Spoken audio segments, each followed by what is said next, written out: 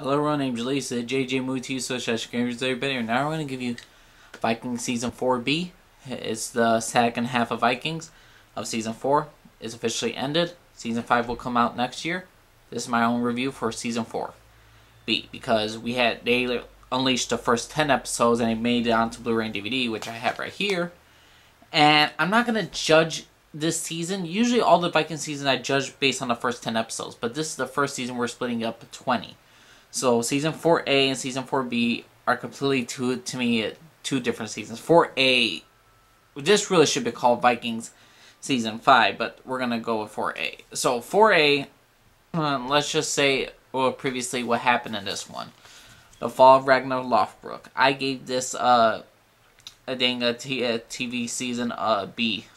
This is my least favorite season of Vikings, season 4A, because that dealt with Rollo in Paris, the courtship of Paris. The greatest thing about the season was the tremendous great depth that they did for England, with Ed Burke's character, with Aethelwulf, the Wolf, with Judith. That was there. But with Ragnar, it was mostly about him blaming Loki for killing Athelstan, and then for freaking him not falling for a girl, but going on his drug thing, and then introducing new characters to the show. And it was really just like a fall from grace for Ragnar Lothbrok. He just really wanted to die.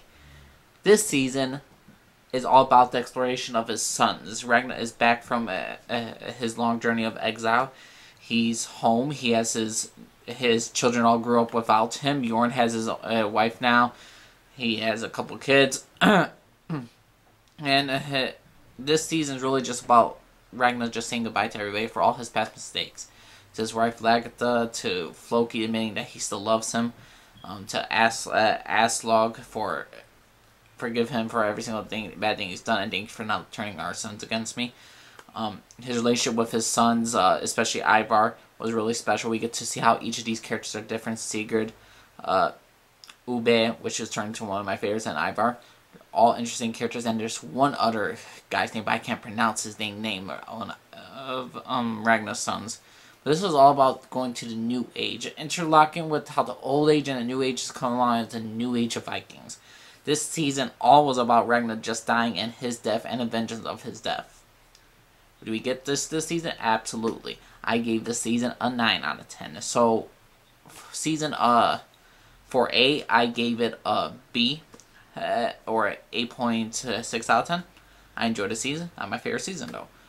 But Viking Season 4A is, to me, an 8- season. I just thought this season was fantastic, with the relationship between the Old Age and the New Age, between Ragnar and his sons. I just really loved his relationship with King Egbert. My favorite episode is not even the death of Ragnar. It's actually the one beforehand, when him and Egbert, the King of England, are talking about philosophies, about culture, about God, about what they mean to each other, what the Athelstan mean to them, and overall, which is a compelling storyline for all these characters, and to see the Old Age go away. And the battle scenes were not as much as they were, but overall, still entertaining fight scenes. Loved it, and it was mostly a storytelling arc. It was not like an action-packed season like Season 3 or Season 4A. This just had a great blend to it, and there was a great mix. And I just really, really did enjoy this. Now, certain things. The Paris storyline, we didn't really need to see Rollo again this soon. We really didn't, in my opinion. This was all about Ragnar and Kattegat and his journey to England.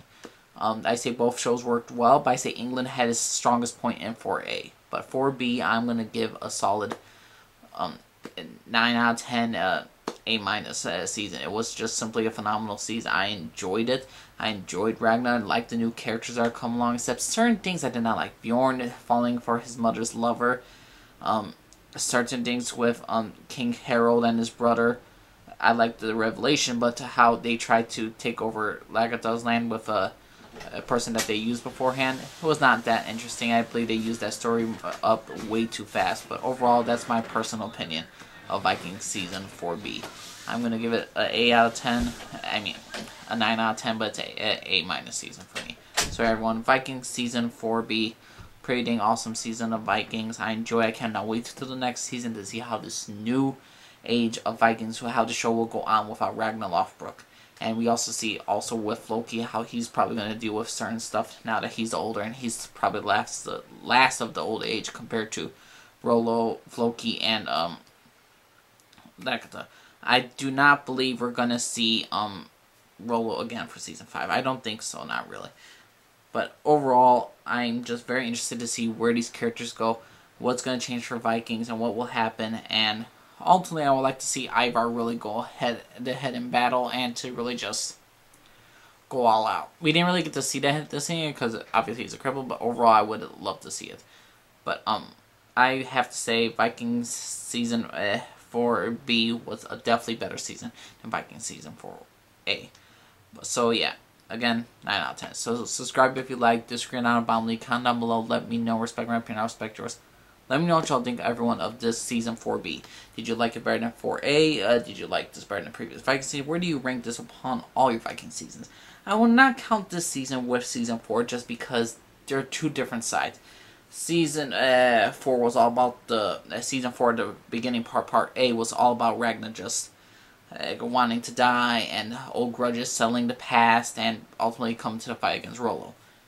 In season 4B, it's all about getting rid of the old and in with the new, and that's what I liked about season 4B a lot. But Viking season 4B, what can I say about it? Fantastic season. Alright, everyone, named Jalise, Tony Garfield, everybody. Bye.